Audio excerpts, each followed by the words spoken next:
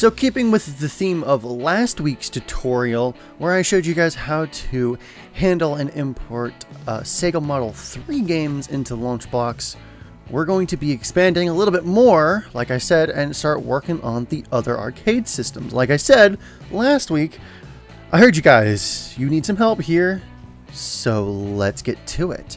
Today on Unbroken Software Studio Tutorials, I'll show you how to get the Final Burn Alpha set of games up and running in LaunchBox.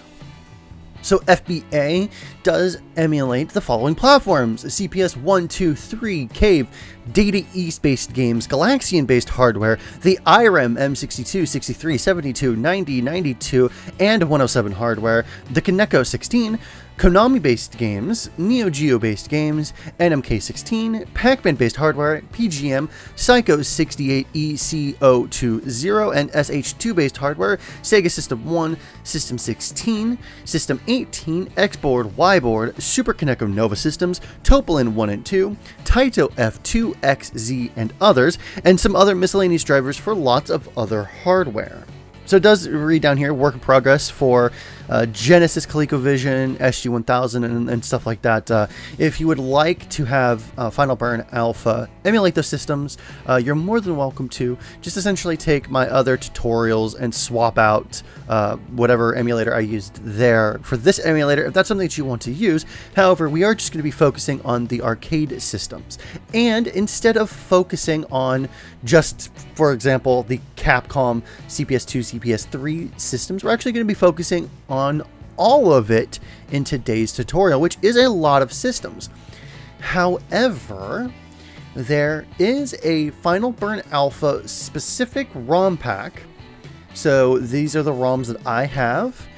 It is 10.2 gigabytes, so that is quite a bit of games. So it is utilizing games, or does have games from pretty much most everything that it covers. This was just a pack that I found online. It was labeled this, for example, Final Burn 029739, which also matches, at least at the time of recording, the most recent FBA 64 version of the software. Speaking of the software, go to fbalpha.com, click the downloads button, download the binary that you would like to utilize. If you are on Windows XP, you're probably not following this tutorial because LaunchBox doesn't support Windows XP anymore. However, you can download the Windows 32-bit and 64-bit binary. If you don't know what version of Windows you have, use Google to try and figure that out. Download whichever version you need for your computer.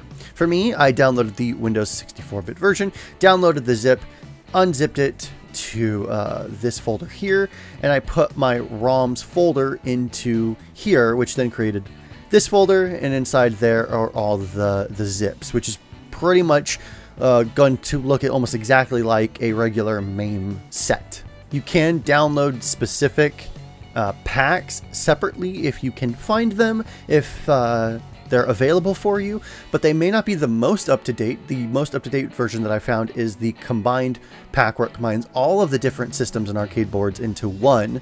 But if you only are worried about emulating a specific system, then the tutorial still applies. You just might want to change a couple of things during the import process. So with that out of the way, let's head on over into LaunchBox. Let's go to Tools, Import, ROM Files. We're going to click Next, Add Files. We're going to navigate to where our FBA ROMs are downloaded. We're going to click on a zip, press Ctrl-A to highlight them all. We're going to click Open. It's going to process this entire long list of games. We're going to click Next. Platform for imported ROMs. Now there is an FBA system in LaunchBox. There is a default FBA platform. However, there is no metadata or artwork on the database for this system. Now, that's not a problem because we have Scrape As.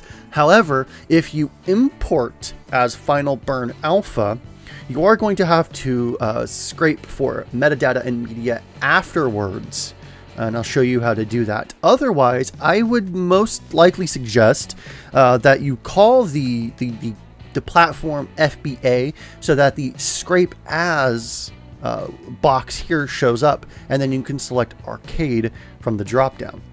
If you name it Final Burn Alpha, because it's a default name, Scrape As doesn't show up.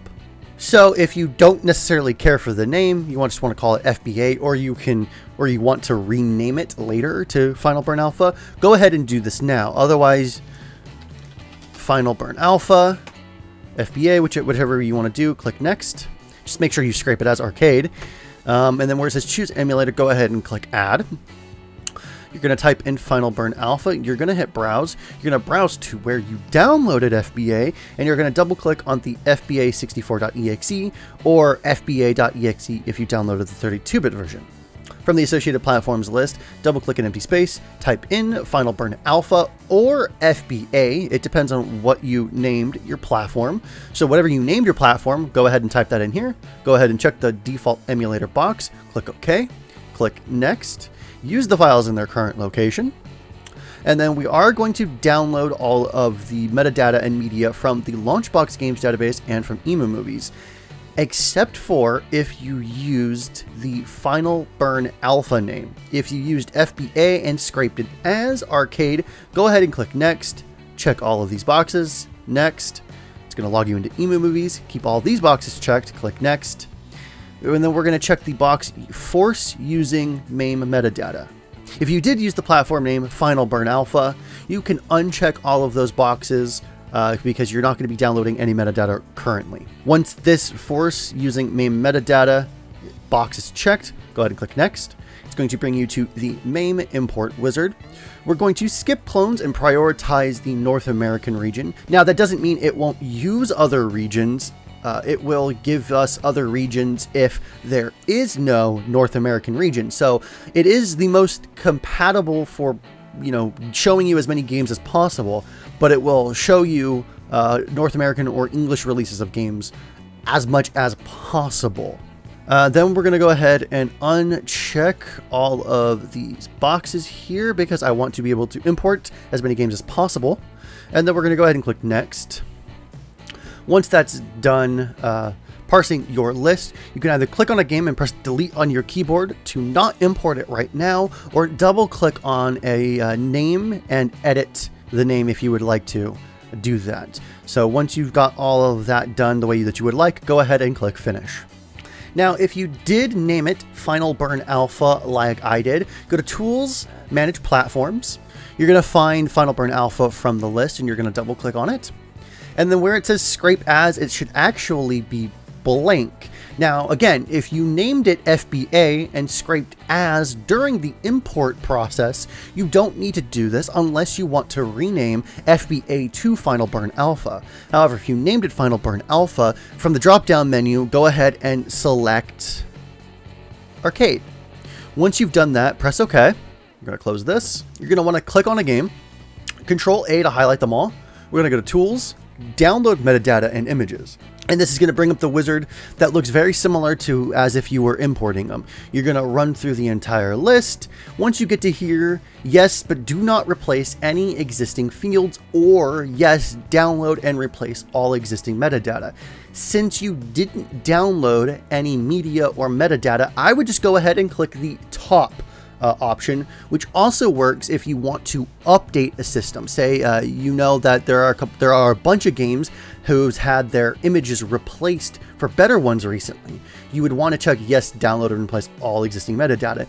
It's the longest and most time-consuming option, but then of course you're sure that you've got the most up-to-date information and media. But if you just want to update games that are missing media, just go ahead and select yes, but do not replace any existing fields. That way, if it does have media, take any game, for example.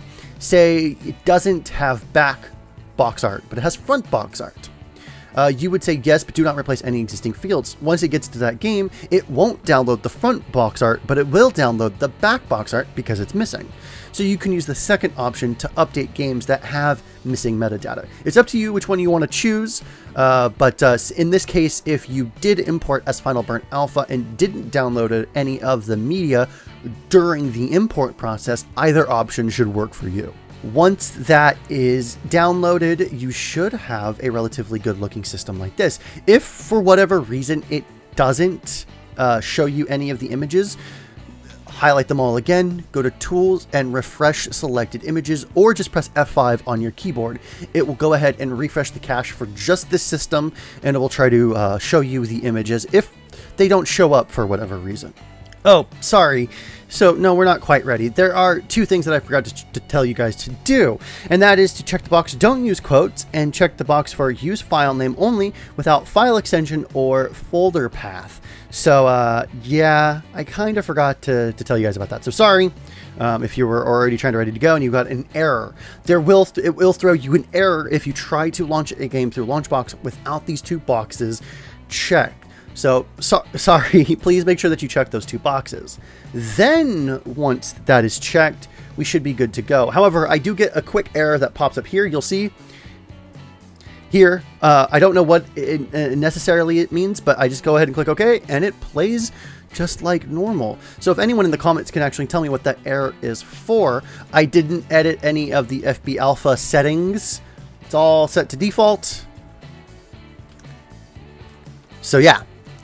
There we go, guys, though. It is working, FB Alpha and that set of games. So it is, you know, still relatively the same process from MAME and the Supermodel emulator, but done a little bit differently because of the two checkboxes needed for the emulator. So I hope you guys enjoyed this tutorial. If it helped you out at all, please give us a thumbs up and subscribe for more tutorials in the future.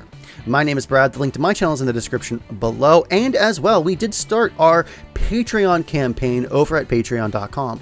$2 a month will help us bring more content to you, and you get some exclusive Patreon-only perks. So if that sounds like something you would like to do, there are a couple of different pledge tiers over there, and we would greatly appreciate anyone going over there and checking it out. Remember, Freaks and Geeks, to play more games, and we will see you next time. Have a good day.